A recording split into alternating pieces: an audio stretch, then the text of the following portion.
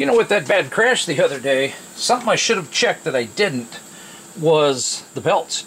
I thought that the more or less screech, squeal, grind, you know, it sounded like a belt slipping. I thought it was the small belt, the thin belt that runs around here.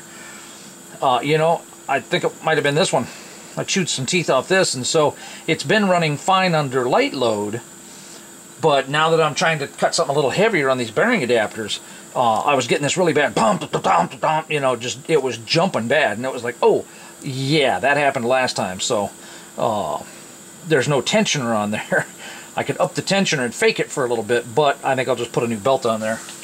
I've still got like 5 more or something like that, so let's see if we can get it on there.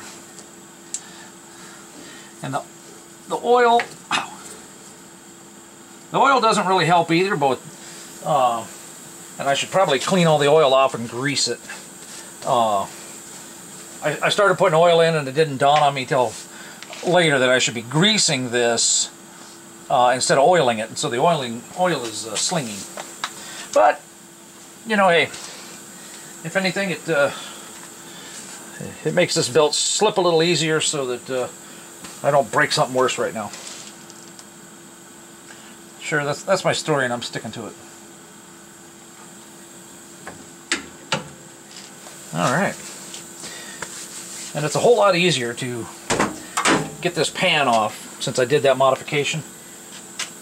I'll have to look and see if that, if I showed that.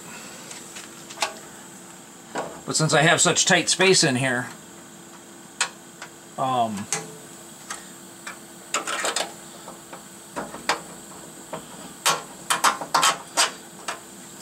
it's next to impossible to get in there with a wrench from underneath and stuff like that. So,